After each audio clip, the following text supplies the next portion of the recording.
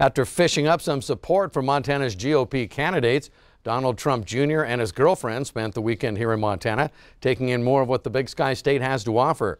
From meeting with supporters to fly fishing on the Stillwater River to some long-range shooting, the president's son took in many of the state's iconic sites with his girlfriend, Fox News anchor Kimberly Guilfoyle.